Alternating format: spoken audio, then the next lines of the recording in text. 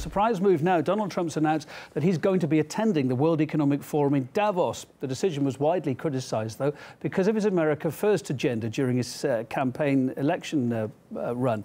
The US Secretary for the Treasury now defended the move, though, saying that the forum is not purely a hangout for globalists. Not everyone's happy to see Trump go there. For one, a Zurich-based group launched a petition calling for the US president to stay out of Davos. So far, that's been signed by over 11,000 people. They accuse him of racism, Islamophobia, warmongering and attacks on human rights.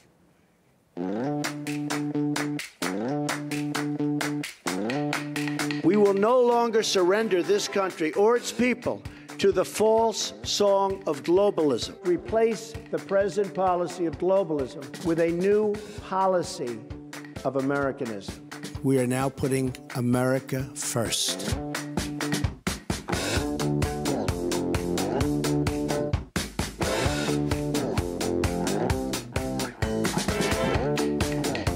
Davos is unique in terms of its multi-stakeholder approach. So big issues in the world cannot be solved by governments alone or by business alone. We should adapt to and guide economic globalization and make it possible for all people to benefit from globalization.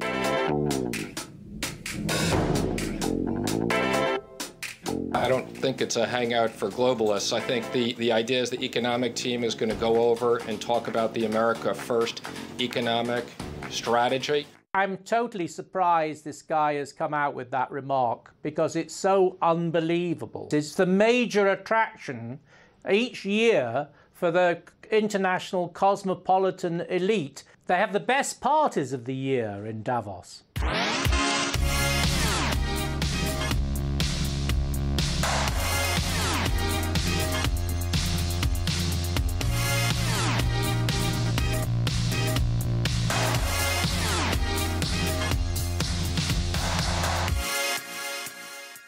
By definition, he's a fat cat because he's a property billionaire, and he's very much catering to those people in his resorts, such as the resort that he loves going to down in Florida. So in that sense, they're all going to be the same sort of people.